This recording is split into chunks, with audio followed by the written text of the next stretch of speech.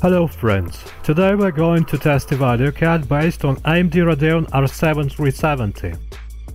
IceQ company continues to gladden us with a wide variety of AMD product modifications. This time we're going to talk about AMD Radeon R7 370 version, which has an advantage of branded cooler IceQ X2 and factory overclocking.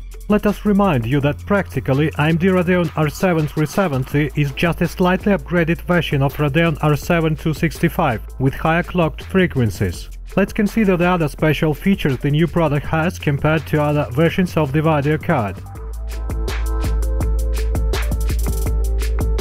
This new card comes in a cotton with traditional HIS design, a small box oriented vertical and of blue tints. Supply set includes a CD with drivers and utilities, user's manual and DVI to D-sub adapter. Accordingly, if your power supply unit does not have 6-pin PCIe cables, then you will have to find appropriate adapters beforehand. IceQ R7 370 IceQ X2 OC 2GB is made on the branded circuit board of blue color. As you can see, basic rules of the key elements layout are quite standard. Power supply of the tested video card is implemented by 6-phase scheme, 5 phases for the GPU and 1 for the memory chips. In this case, the component base includes exclusively reliable solid-state capacitors, ferrite choke coils and TRMOS microchips, which should contribute to the long-term operation of the product. Additional power supply is provided by means of two 6-pin connectors located on the video card side piece. Such a close proximity to the cooler makes power supply cable connection and disconnection a bit complicated. The tested video card is based on AMD Trinidad Pro graphics chip, which is defined as AMD Pitcairn by means of GPU Z0.8.6 utility. It has 1024 stream processors, 32 rasterization units and 64 texture units. The GPU operating frequency has been increased up to 1000 MHz with respect to 975 MHz recommended. The card memory of 2GB total capacity is assembled with 8 Samsung chips, which operate at recommended effective frequency of 5600 MHz. Data exchange between the graphics processor and the memory is implemented through 256-bit bars, which bandwidth makes a little more than 179 GB per second.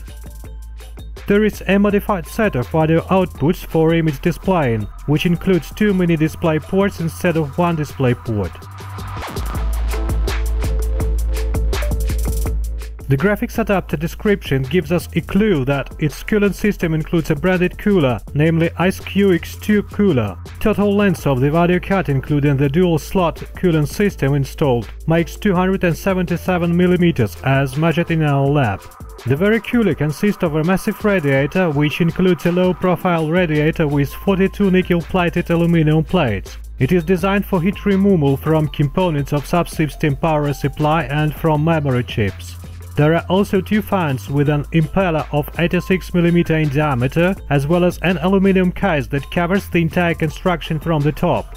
5 nickel-plated copper heat pipes of 6 mm in diameter are used to uniform heat distribution over the entire area of the radiator. The copper base contacts with the GPU through a small layer of thermal paste. Cooler efficiency has been increased by using a solder to gain contact of heat pipes with radiator ribs and with a fairly large copper base. The graphics core temperature reached 54 degrees by automatic fan speed control and at maximum load. The cooler was operated at 21% of its maximum capacity only. In this case, the noise was very low. With no load, the GPU temperature did not exceed 33 degrees and the noise level produced was pretty low. In total, the cooling system IceQ X2 showed its best features, ensuring appropriate temperature records as well as performed a very low noise level in day-to-day operation. As you can see, productive efficiency of IceQ R7 370 IceQ X2 OC 2GB is quite enough to be in advance of its competitor NVIDIA GeForce GTX 750 Ti by almost 18% on average in all the tests. But NVIDIA GeForce GTX 950 version has an advantage of the tested card by 14.3% on average and by 13% relative to full HD tests only. It was very interesting to compare the tested model to 4GB version of R7 370 within AMD internal model series. As a result, the total benefit of the latter made 2% on average, and 2GB version of Radeon R9 380 took the lead of 38% on average. As you can see in this case, an efficient graphics processor is much more important than capacity of video memory. In total, processing power of HIS R7 370 IceQ X2 OC 2GB is quite enough for a mid-range gaming system aimed exclusively on Full HD resolution. We managed to increase the GPU frequency up to 1142 MHz using MCI Afterburner 4.2.0 utility and without increasing the voltage. The gain amounted to 14%. Video memory has been overclocked up to 1585 MHz, 13% gain compared to reference value. During overclocking, the cooling system was set to maximum performance mode. As you can see, the GPU temperature did not exceed 47 degrees. As a result, we have managed to achieve a gain of 12.4%, which allows to minimize the lag from NVIDIA GeForce GTX 950 and to increase the gap between competitors.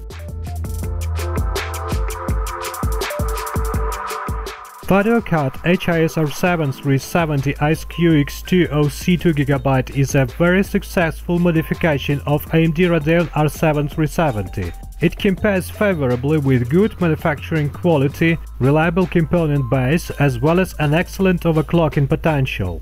In addition, we should also consider the branded cooling system IceQ X2, which made a very good impression due to an excellent conjunction of performance efficiency and low noise level in day-to-day operation. If you decide to implement the sufficiently high overclocking potential of the new product to full extent, then you will have to bear with high noise level at a maximum rotation speed of the fan blades, but it would be quite a comparable allowance. As for the graphics card features, it is worth considering only a bit of trouble when connecting and disconnecting of additional power connectors, as the cooling system prevents this to some extent. As a result, this card is recommendable for using in a mid-level gaming system, ensuring comfortable playing of modern games at Full HD resolution. Best regards to you and do not forget to subscribe to our channel. Bye bye.